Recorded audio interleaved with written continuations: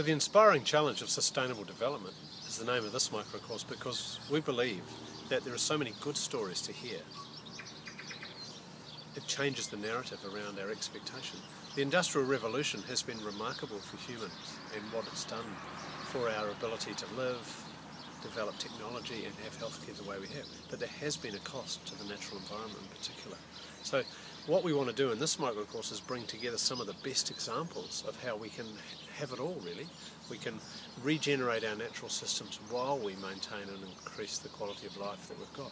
So, for example, living buildings are buildings now which can produce cleaner air and water than they take in. They are net generators of energy, and also they use materials that are regenerating ecosystems, which sounds a bit science fiction-like, but really these buildings are being built and they are happening. The other really cool story, I think, is around industrial symbiosis, where the waste of one company becomes the raw material for another. Now, if we can plan and think like that, it is possible. So what excites me most about these stories is that they change what's possible. They change from what seemingly is impossible at one stage to actually becoming a reality. And there's nothing like seeing examples in the flesh to inspire.